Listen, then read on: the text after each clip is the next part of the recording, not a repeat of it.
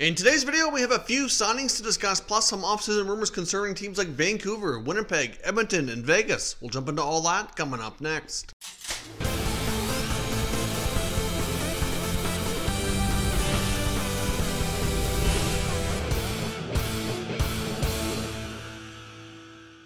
So welcome back to another video here at Top Shelf Hockey. Now, as I mentioned, we have a variety of things to discuss today. First up, I want to talk about that Martin Hanzal apparently is not going to be returning to the NHL. Not a huge surprise. He's been out of the league for some time. He's basically retired, but he won't formally announce his retirement because he's technically still under contract on long-term injury reserve. But his back apparently is his main health issue that's kept him away from playing. I've seen reports that his back is in pretty good shape as long as he doesn't play, but I've seen other reports saying he may be playing in some type of league in Czech Republic, but it's not a professional level or something to that effect. Anyways, either way, he won't be back to the NHL and will officially be retired once his contract expires. So no huge surprise there. I think we kind of all figured that Hanzal likely was done at this point. Now, we also saw an update regarding Dallas Stars defenseman Roman Polak. Doesn't sound like he's going to be returning to the NHL as well.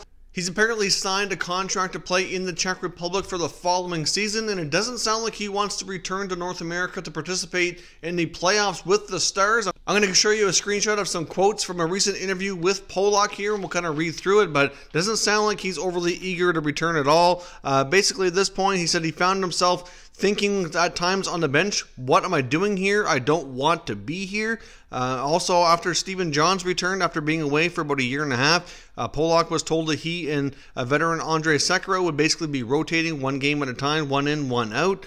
And he also basically said that he does not want to return for the playoffs. He doesn't feel like a 2 or 3 week training camp would be enough time for him considering the layoff. He feels he would need much longer to get himself ready and get himself in shape. Otherwise, he'd be risking injury. And basically said that if he's absolutely forced to, he will return to the Stars and be on hand for their playoffs. But Jim Nill was asked about this as well, the GM of the Stars, and he said this is the first he's heard of this, that he wasn't aware Polak would be signing over in Europe. And that he's talked to him in recent weeks and wasn't told any of this, and has gone to say that basically that they wouldn't be forcing Polak to come over, that if he wants to stay home, that he would have that option to do so. Polak's agent Alan Walsh was contacted for comment, but either couldn't be reached or didn't want to provide a comment on the situation. So Roman Polak's NHL days, at least for now, appear to be over, but I'd be surprised given the later stages of his career that he actually returned and signed a contract. But kind of surprising to hear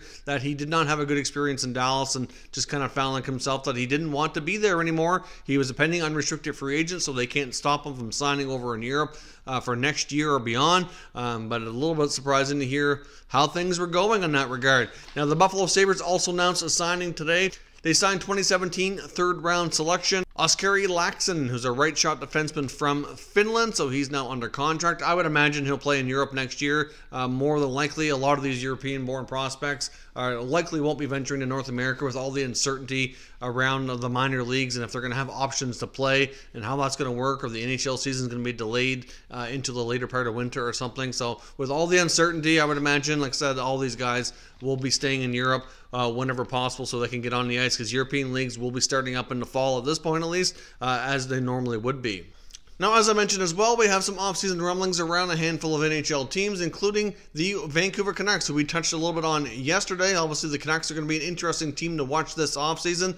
They have a lot of tough decisions to make, some key restricted free agents as well as UFAs, and that they'd like to re-sign, and they're going to have some difficulty doing so without making some other moves. The Canucks are a team I think will be quiet in free agency, but I don't imagine will be quiet on the trade front. I think if they want to keep some of the players that they'd like to, they're not going to have any choice but to make some trades and to free up some room in other regards. So like I said, I expect Jim Benning to be somewhat busy, just not in free agency. Now, today's information comes from an article on Sportsnet, a mailbag article from Ian McIntyre, where he's asking some questions around the Canucks. One thing that I found interesting was his take on what it's likely going to take the Canucks to sign UFA Tyler Toffoli, who's had a solid run with them so far, had 10 points in 10 games leading up to the pause. and with Vancouver participating in the 2014 playoff format, it certainly will be very interesting to see if he can continue that hot streak and keep things going, because there appears to be a lot of mutual interest on both sides to be able to re-sign him. But as I mentioned, certainly some cap challenges will present itself to make that somewhat difficult. In McIntyre's opinion, it's going to take probably a 5-year deal around $5 million per year to sign Toffoli. So as much as that seems like a pretty reasonable contract, if he can keep up the type of production that he had in a small sample size, and if he can get back to consistently doing that, which would be comparable to what he did a few years back in LA before his struggles started to become apparent. But obviously, like I said, the Kings as a team were struggling too, so you can't put all that on Toffoli, but it clearly had an impact on his overall production. That very well could work out to be a pretty decent contract longer term, but challenges, like I said, will arise. Obviously, it's not clear if the NHL is going to be granting compliance buyouts. That would be like a miracle for the Canucks, because they could certainly use that on players like Louis Eriksson or Brandon Sutter, for example, especially in Eriksson's case where he has 2 years left at $6 million. As I mentioned in yesterday's video, Eriksson will become easier to trade once his signing bonus is paid, because there's not going to really be a lot of physical money left on the deal. Obviously, a team acquiring would have to have the cap hit, but it's certainly not a lot of cash. So there's a few teams out there that might be appealing to, but not really clear what they'd like to do here in this case. I'm sure they'd like to shed the contract. There is some talk in this article. They wonder, would the Canucks and Eriksson be able to work out some kind of mutual agreement like we saw Zach Bogosian in Buffalo, where his contract could be terminated and he could become a UFA? Not really sure. I mean, once the bonus is paid, maybe, but he's obviously going to be leaving money on the table, so he's going to be confident he's going to get another contract. This article also goes on to talk about the RFA situation, which includes defenseman Troy Stecher and forward Jake Virtanen. Now, as we mentioned, the Canucks likely are going to have to make some trades, free up some salary, and obviously trading some not-so-great contracts might take some sweeteners, and maybe a guy like Jake Virtanen might be one of those players that's included. I know he's been a kind of player in Vancouver through his young career that's kind of been up and down with the fan base. Not really sure that he's lived up to the hype of being a high first-round selection, but still, he seems to be getting better each year. Put up 18 goals this past season. So there would be more trade value now than there ever has been, and they do have a pretty good deep group of forwards that they could technically afford to move on from Jake Virtanen. But at the same time, you have to be careful with some of these young players. You don't want to move on too early so that you don't miss out on their best parts of their career, and maybe it could be a bigger part of the team's future than some might realize. But given the fact that he's an RFA, he certainly has more negotiating power here with a good solid season to finish up here. But at the same time, he doesn't have arbitration rights, so he doesn't have too much leverage. You might be able to get him on a pretty good contract that might make things more manageable to keep him. But you could consider trading him as well if it means being able to retain guys like Markstrom and Toffoli, was certainly going to be top priority. If you're a Canucks fan especially, love to hear from you. Would you be open to trading Jake Virtanen if it meant being able to re-sign Tyler Toffoli? And do you see them being able to move on and shed that contract of Louis Eriksson in some capacity to help relook after all these other UFAs that they certainly want to keep? Now, as I mentioned as well, I want to talk about the Winnipeg Jets, and it seemed like they're an ongoing search for a solid, consistent number 2 center iceman. Now, a couple of years back at the trade deadline, they acquired Paul Stastny, at that point, who was acquired from the St. Louis Blues, and he fit in great. But the problem was, even though he played well during the regular season remaining and into the playoffs, they just couldn't afford to keep him. Vegas was able to offer him a little more term and more money. He took that opportunity to go there. Obviously, a lot of appeal to go play in Vegas as well, and he's done pretty good there. But this past year was a little rougher on him than his first year. Stastny found himself playing third-line minutes at times. Production was down a little bit, but still not too bad. And Vegas has a pretty deep group of forwards as well, so certainly competing for ice time.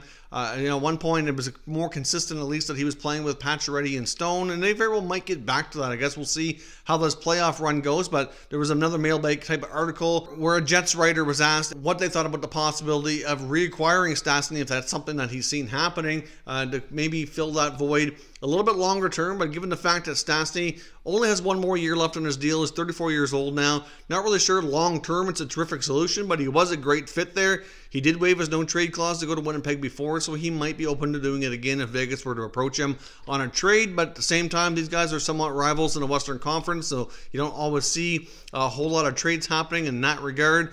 but at the same time, some of these teams might be in somewhat desperate situations when it comes to the salary cap. Vegas is certainly tough up against it compared to a lot of them, and they might not have a choice if they have a buyer, even if it's a division or conference rival. So Winnipeg might be, in that market, but at the same time, you can't help but think that they probably would want to get a guy like Jack Roslovic in return, and the Jets, I'm not sure if they really want to move him. It might make more sense for them to keep grooming him to become the number 2 center, because I do think he has that potential and can live up to that hype. Or if they did make the acquisition of Stastny, they may have to look to shed money in other ways, maybe like a Matthew Perreault, for example, or Brian Little, or somebody else might have to come off the books in some other capacity here to free up the money. So as much as it might be a little bit of a nice thought to bring Stastny back to Winnipeg and really fill that number 2 center spot, because he's probably done the best in that role, even though it was a short sample size in the last couple of years, I just don't know, given the age and the short term left on his contract and what they'd have to give up with a rival, that it really seems doable. But wouldn't be shocking if Vegas goes down the road possibly of moving a guy like him, though. As much as he's been a good fit there, they are tough up against the cap, and they're going to have some tough decisions. I don't have any solid rumors to say for sure he'd be on the trade block, but they're likely going to have to move some money out. Then who's it going to be? Well, it might be the guy who's got the 1 year left on his contract and found himself playing a little bit more lower in the lineup than they might have been expecting him to. So we'll see. We know Vegas is not afraid to make the tough decisions. We saw them fire coach Gerard Gallant. Obviously, George McPhee and Kelly McCrimmon said they're not afraid to make those hard choices, and we'll see what happens with them as we get into the playoffs and once the offseason finally kicks in. Now, as well, I want to talk about the Edmonton Oilers. There's been a lot of talk and trade rumors around defenseman Chris Russell for really quite a substantial period of time. It kind of started all along after they signed him to his current contract. The last couple of years, been a lot of talk around this player, and as the younger Oiler defense prospects have been working their way up into the lineup and certainly being able to take on more minutes and play bigger roles with the team, there's certainly a little bit more of an increased possibility he could be moved on from, and now might be, in this current offseason, might be the best time they've ever really had